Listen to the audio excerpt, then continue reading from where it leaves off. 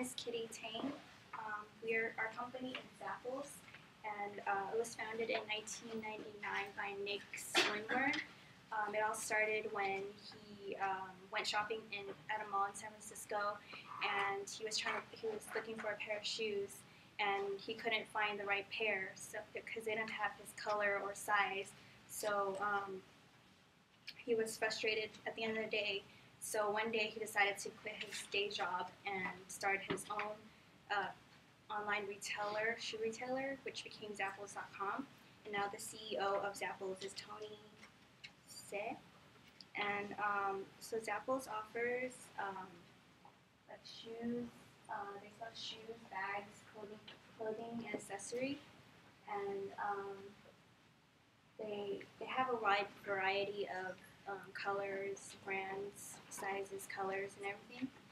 And they're also big on customer service, so they try to provide fast delivery for their customers. And they also join with Amazon because they share the same passion for customer service. And the organizational culture of Zappos is results-oriented. There are also many other aspects that lead to this dimension, and these are pragmatic, openness, use, and employee-oriented culture. All these aspects come together to create the result-oriented culture. Hi, I'm Ryan from Australia, and I'm be speaking today about pragmatic culture at Zappos. Pragmatic culture, the definition of it is a culture that is very market-driven, and they put high emphasis on their customers. Well, for them being market-driven, they need to connect with their customers on an emotional basis. This is because they're solely a e-commerce business, so everything is through the phone. So which is why they need to emphasize the customer's needs, and they do this by providing the best customer service as possible. And by doing that, according to their records, one caller called for about 10 hours straight, and the representative spoke to them about how life was at headquarters in Las Vegas, and they just had a good time. And towards the end, they actually got to sell a really expensive pair of UGG boots, which is pretty good for the company. And lastly, they want to deliver the wow factor to their customers. Because they are primarily an e-commerce business, customers kind of hesitate to order shoes online because they can't fit them right away. And so what they do is they offer free shipping on all their products, as well as free return with a full refund. So customers don't have to be scared to purchase shoes that don't fit them. And yeah.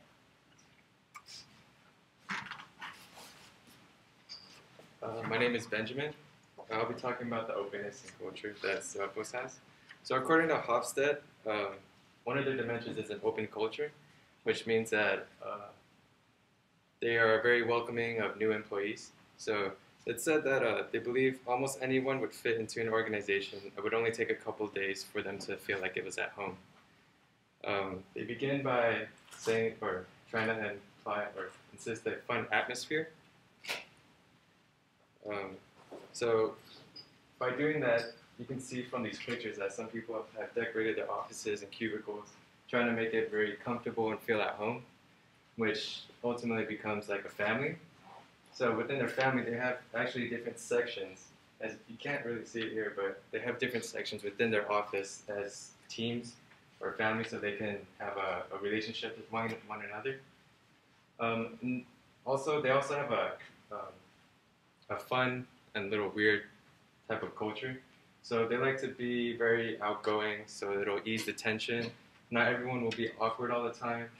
Yeah, and then lastly, they all have an open and honest relationship. This is very important because they don't want people to be afraid of making mistakes. They want everyone to be really confident about what they do and don't want to be scared to do something that's out of the ordinary. So.